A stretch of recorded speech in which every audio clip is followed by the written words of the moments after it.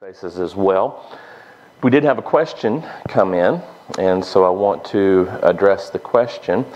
And this time I remembered to have my handy spectacles, so this will be a little easier than last time. So the question that's been presented, it says, if you have worship and pray every day and go to church to worship God on Sunday, will God be okay with it?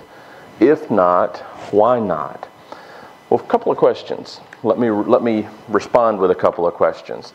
How many of you believe that it's probably a very positive thing to pray and read our Bibles every day? Right? And so, obviously, I would refer to those as spiritual disciplines. In fact, I might even use the example of a three-legged stool. Right? Pretty good visual. When you think of a three-legged stool, can that stool stand up if one of those legs are taken away? Right? So they are interdependent upon one another. And I would actually assert to you that there are three legs of spiritual discipline in the Christian life. I cannot have a relationship with God if I don't talk to Him. Right? If I'm not praying, if I'm not lifting up my heart to Him. I'm not going to understand His will for my life if I'm not reading His Word.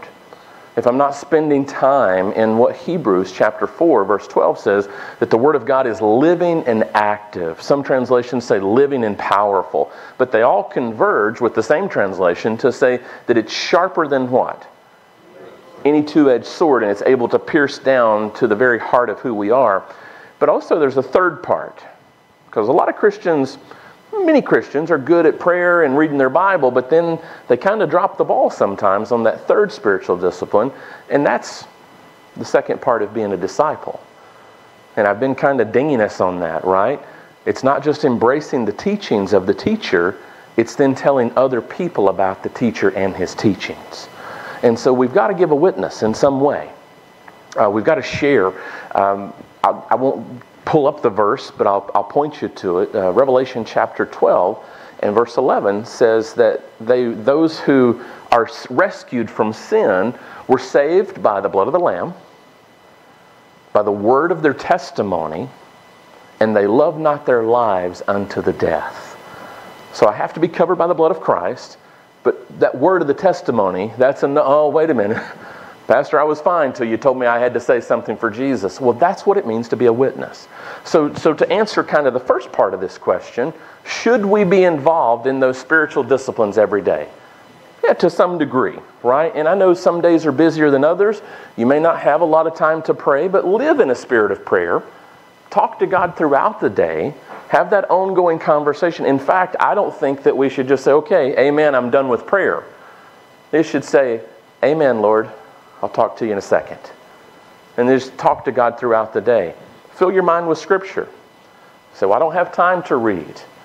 If you have any amount of commute going to work or coming home from work, put the Bible on audio.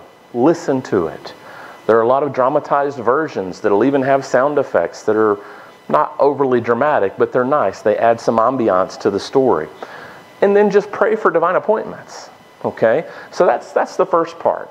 And then she talks about, or I believe it was a lady who asked me the question. I don't know specifically, but it's legible handwriting, so I think it's a lady. Picking on my guys. It says, and if I go to church on Sunday, will God not be okay with that? We talked about the other day, remember I took you to the 10 Commandments. You remember we looked at that? And you remember in that first commandment, we talked about how when God said, have no other gods before me, He was calling us to allow Him to have the place, and I used a P word. Do you remember that P word? Let's see how attentive. This is your pop quiz. Close. It starts with preeminence. Right? So preeminence, that place of first affection. Let's think of that.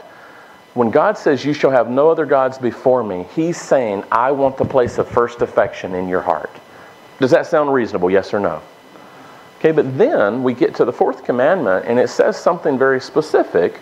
It says 6 days. I even remember I gave you the illustration of my father-in-law, who told me he thought I was a biblical Christian when I was complaining about working 6 days a week.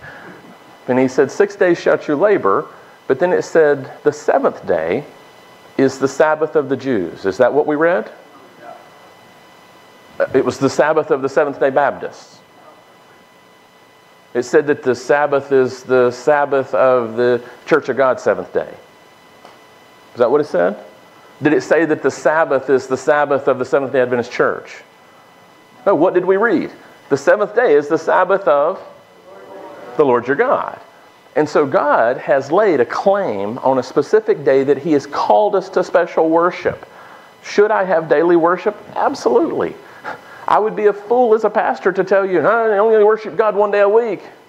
No, I'm not calling you to be a weekend warrior for God. I'm calling you to be a disciple of Christ. Amen? Open your Bibles with me. I want to take you to an example of where good got in the way of best. I want to go to Genesis. Genesis chapter 4. Genesis what? Genesis chapter 4. And if you're using one of the blue pew Bibles, that starts on page 11.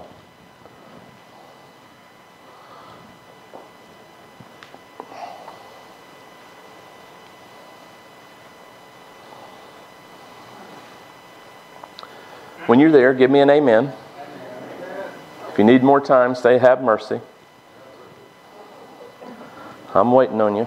Genesis chapter 4, page 11 in the blue hymn Bible, pew Bibles.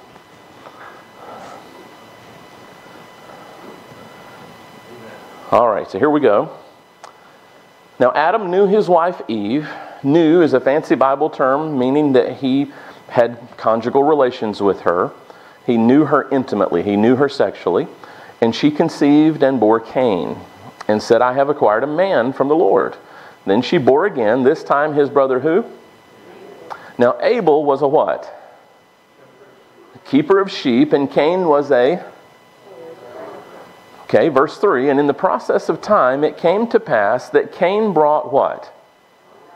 An offering. Okay, Cain was not loading up for the local farmer's market. You understand the context of what we're doing here, right? This is in the context of God has called for offerings to be rendered to Him. Okay, so now Cain is responding to what God has asked him to do. He's bringing his offering. Let's check out his offering.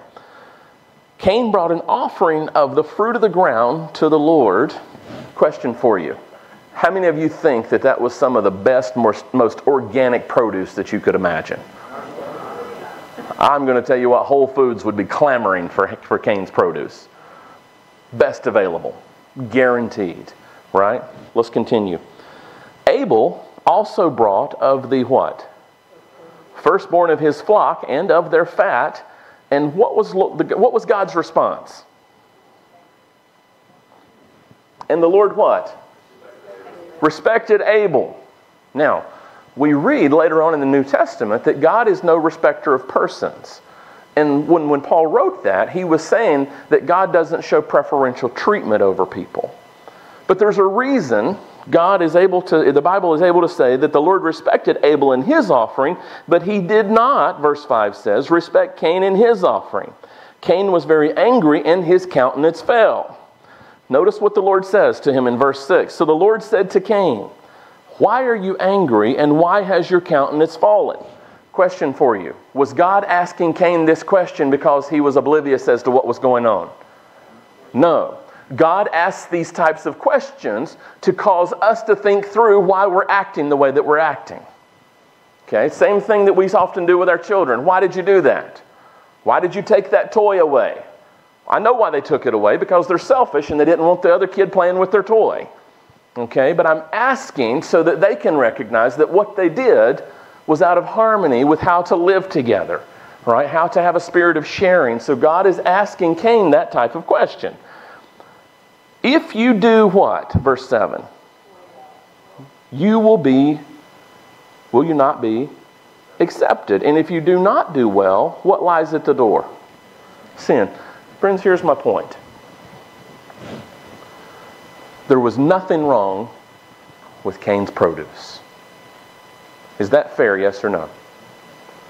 The problem with the produce It's not what God asked for.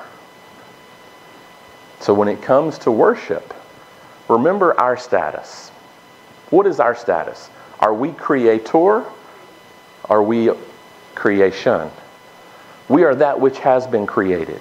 Who is greater? Creator.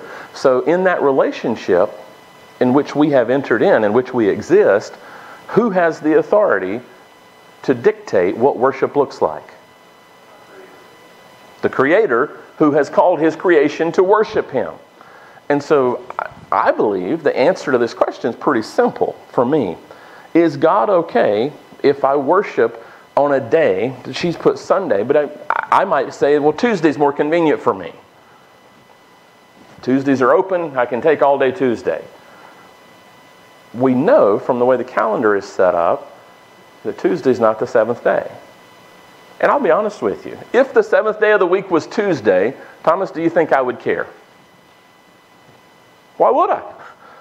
Right? If Wednesday, Maggie, were the seventh day, do you think I would care that it's Wednesday? I have no preference. Here's my preference. I want to walk with Jesus. I want to be a disciple of Christ.